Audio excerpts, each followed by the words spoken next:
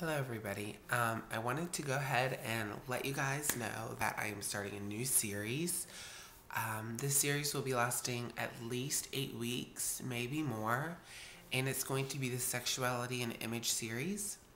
And we're going to be going over every type of sexuality that there is. And believe me, there are more than you may know and more than you may think.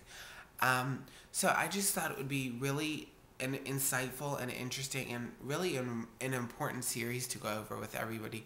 There's so many different types of people out there, and it's really nice to learn new things. And sexuality is such a sensitive thing, and especially in today's society, sexual orientation and sexual image is so not only important, but it's so talked about that I think it's good to get some factual information out there and to talk about these different types of sexualities and sexual orientations and images and the different types of people that are out there. So we'll start all the way from heterosexuality to polysexuality, asexuality. There are so many different sexualities and orientations out there that you wouldn't believe it. So this is going to be at least an 8-week series.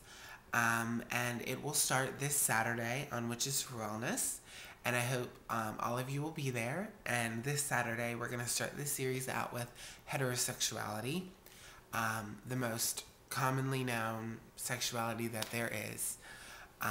So it's something that I really wanted to do. I've struggled with my sexuality my whole life, and I know a lot of people who have as well.